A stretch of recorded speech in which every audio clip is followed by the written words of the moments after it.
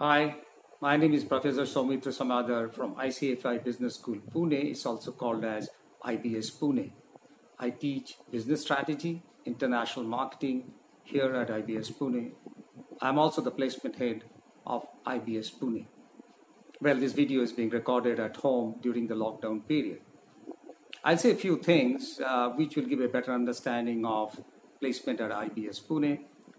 99% of the class of 2020 have already been placed at a salary of 6.73 lakhs, and the balance 5 students would be provided with the necessary assistance after the lockdown. For the last 3 years at IBS Pune, we have been at the 99% placement level.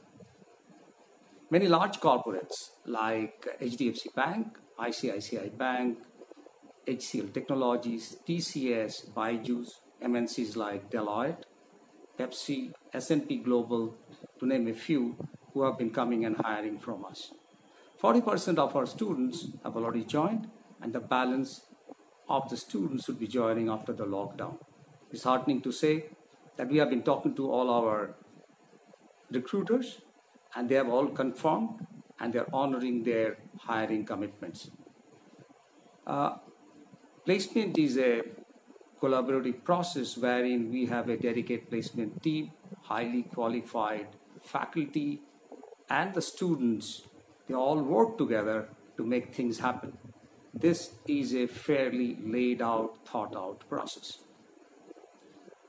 Not only we teach students in the classrooms, but we also do many other things to make them prepare for tomorrow, for life.